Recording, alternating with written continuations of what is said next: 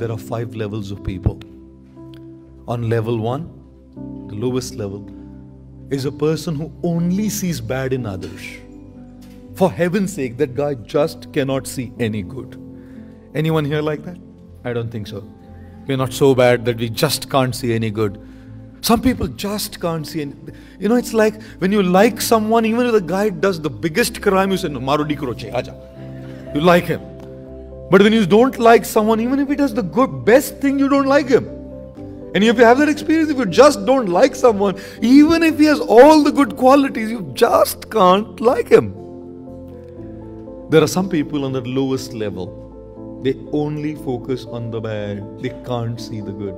A level higher are those who see the good and the bad, but conveniently ignore the good and focus on the bad.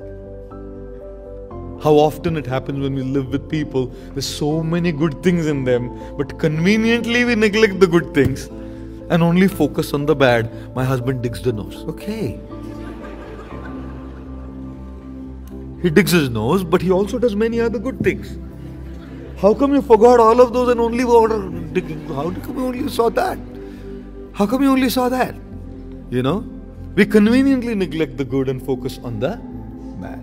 The third category of people are those who see good and bad equally, and they're neutral. They're not concerned, good, bad, they're in their own world.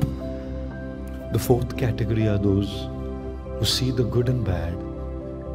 They choose to ignore the bad or deal with the bad and focus on the good.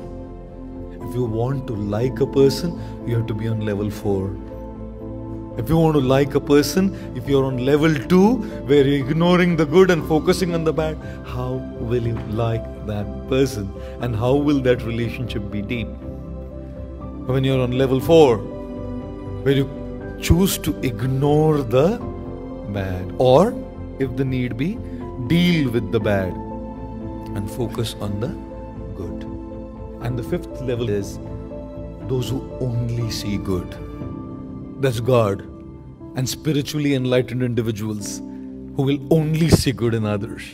Anybody here who's on level 1 only seeing bad? Can raise your hand? Nobody? Okay, thank you. Anybody is here on level 5 only seeing good? If you raise your hand, I don't believe you. Oh, sorry, madam, I do believe you.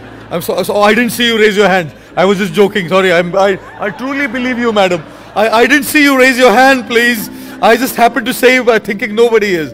Thank you, madam. We really appreciate. Can we give a loud round of applause for her? My God, amazing. Okay, now in your close relationships, how many of you find yourself many times stuck at level 2? Level 2, where you kind of look at the bad and forget the good that they have. Thank you. In our relationships, we need to come to level